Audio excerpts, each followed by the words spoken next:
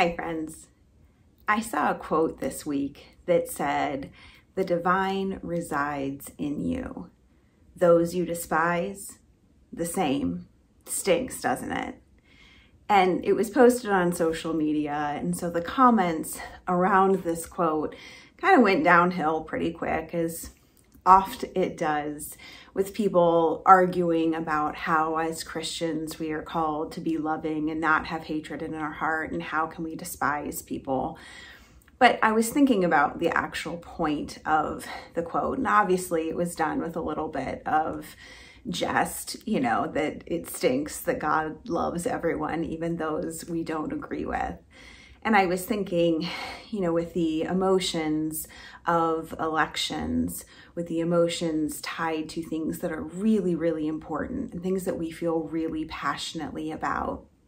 And we know that the loudest voices are often the ones that are on the extreme.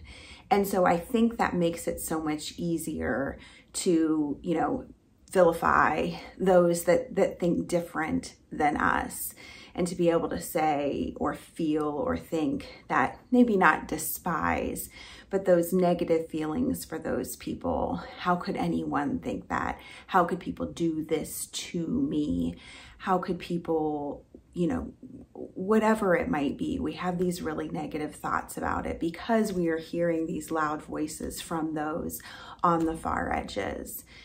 And so I was thinking that, when it really comes down to it, whatever way that we vote today or earlier than that there is someone that we know and care and respect and love who voted the other way.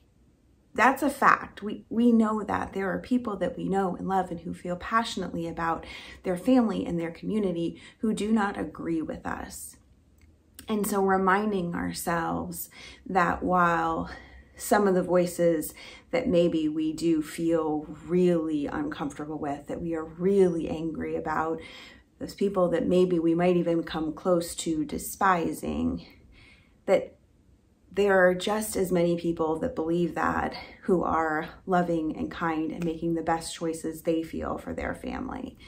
And regardless of what it is, that all of these people are filled with the Spirit of God and loved by our God and are dwelling places of the Holy One. That these are not the enemy. This is not those to despise. This is not the villain in this story. These are our neighbors. These are the ones that God beams upon and considers to be children. So something to think about this week, that you are a dwelling place of the Holy One. And so is the other guy too. Have a good week, friends.